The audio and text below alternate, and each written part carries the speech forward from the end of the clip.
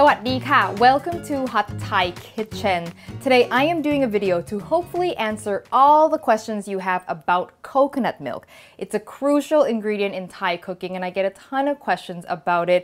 And I'm going to be doing videos like this on other ingredients as well. So if you want to learn more about Thai ingredients, make sure you subscribe so you don't miss them when I make them, and I'll put them all in a playlist. I'll put the link to that playlist in the description below and also right up here. So let's get started.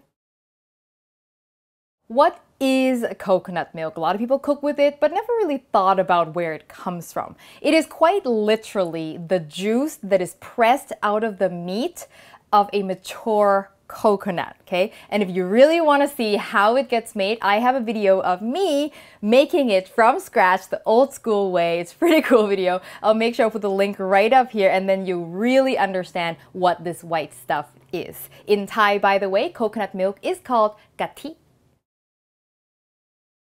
So what is the difference between coconut milk and coconut cream? So technically, the coconut cream is fattier and thicker and has less water. So in the same way that dairy milk and dairy cream differ, right? But I will never call in my recipes for coconut cream because I find that different brands have very different amounts of fat. Whereas coconut milk, if it's labeled coconut milk, the amount of fat and richness tends to be more similar between brands, okay? And in Thailand, we don't actually have coconut cream per se. We have first press and second press. And first press is pure coconut milk and second press has some water mixed into it. So just know that for my recipes, don't use cream unless you actually want something that's richer than what I am making. What is not coconut milk? And this is very important. Recently, there's been a product such as this one that people are generally referring to as coconut milk, but this is actually coconut beverage, okay? This is very thin.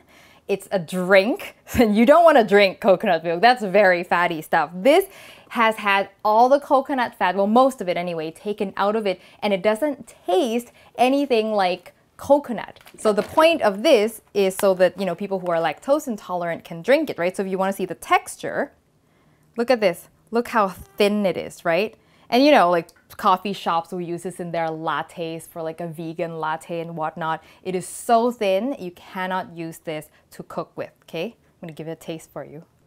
First of all, it doesn't smell like anything. No coconut whatsoever. It also doesn't taste like anything. It's so thin and it just tastes like a little bit thicker water, which is, I'm not a fan of this stuff. But anyway, don't use that.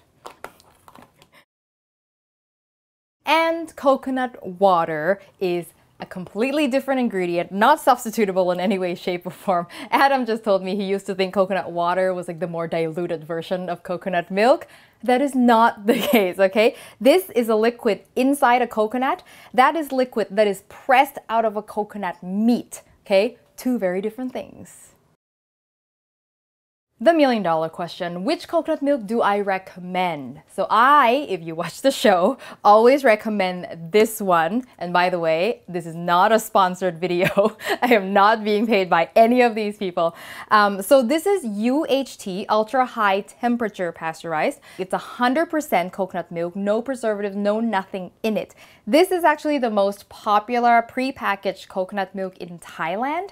I had never actually seen the canned coconut milk until I came to Canada, and it tastes better than the canned one. However, the can seems to be more widely available, and it is okay, you can use it. Just one thing to point out though, like see these two? This one's just coconut milk, and then this one says coconut milk for dessert. There is no difference that I can detect between these two things. In the ingredient list, it's exactly the same. I think they just label it like this so if people are making dessert, they feel better. Oh, this is the one I want. But just FYI, they're pretty much interchangeable. Now, I want to show you sort of the difference between texture and flavor. Well, I can't show you the flavor, but the texture of canned versus carton coconut milk. And it's always a little bit like gloopier and thicker. And when I make curries, I can't actually get this to separate, meaning I can't get the coconut oil to separate from the coconut milk because I believe it's been homogenized. The other one, by the way, you always want to give coconut milk a shake before you use it because the fat over time will rise to the top. So just look at that difference.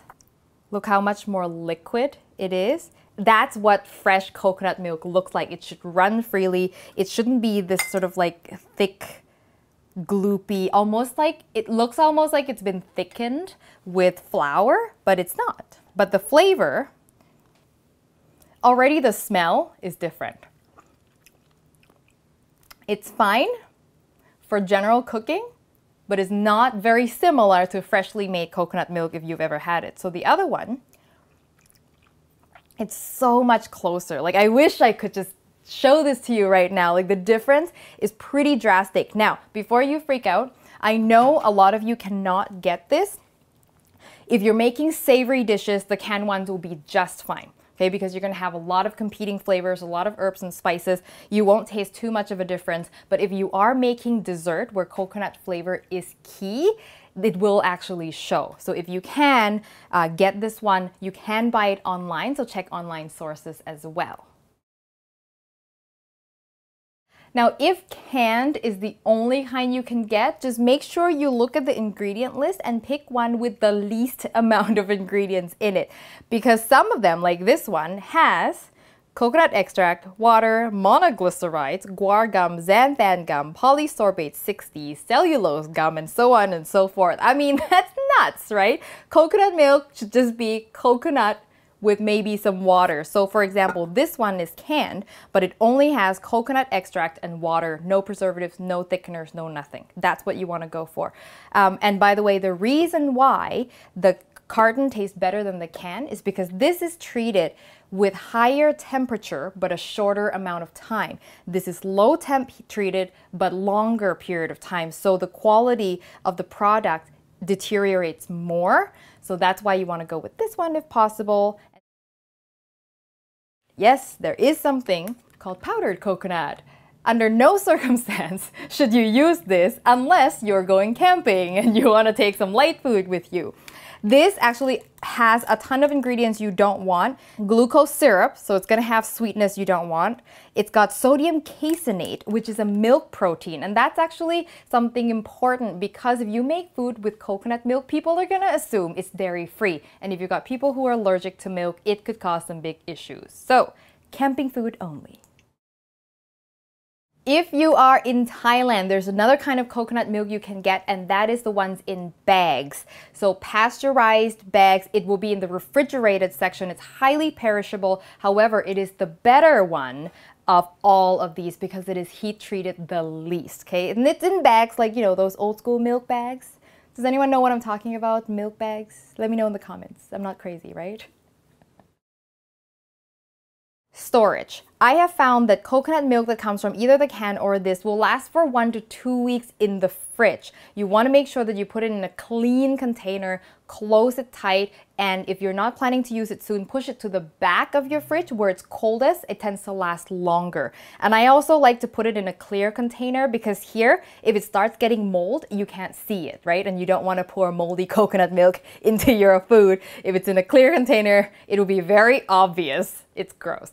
So, freezing. You can freeze coconut milk. However, I find that when it thaws, it becomes a little grainy, so the texture is a little different.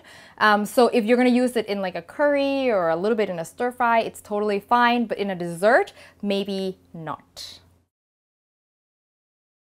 Substituting coconut milk. It's actually hard to substitute because there's nothing else out there that tastes like coconut milk. So in desserts where the flavor of coconut milk needs to come out, it's a bit of a challenge. However, in savory dishes where you've got lots of other flavors going, you can go with evaporated milk or a combination of milk and cream as well if you got those in the fridge already. I have had success also making curry for someone who's allergic using soy milk, because the flavor of the curry is so strong that it didn't affect the end result that much. Like obviously it was different, but it was still delicious. So if that's the case, give it a go.